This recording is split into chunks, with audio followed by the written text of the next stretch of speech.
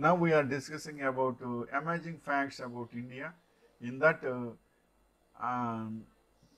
today we are discussing about the game Snakes and Ladders, originated in India.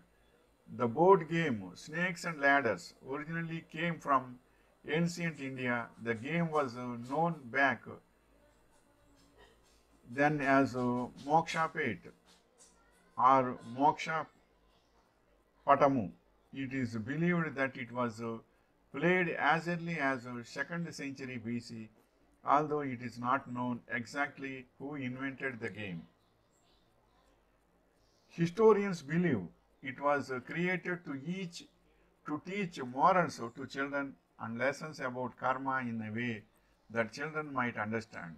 The squares where the ladders start were originally supposed to represent virtue, and the squares that had the head of a snake were supposed to represent evil in the original Hindu game. The snakes outnumbered the amount of ladders.